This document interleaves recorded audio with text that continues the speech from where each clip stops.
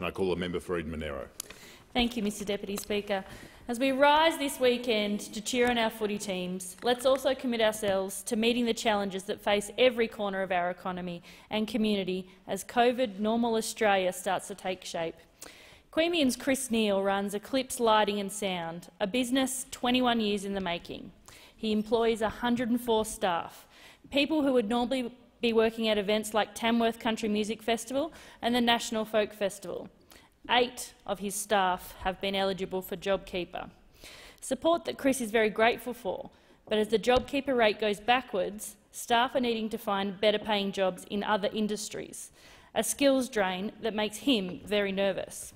That aside, Chris has watched in despair as football stadiums have swelled with fans, while concert halls and music festivals have been fallen silent. As Chris said, I have almost no ability to generate income at the moment.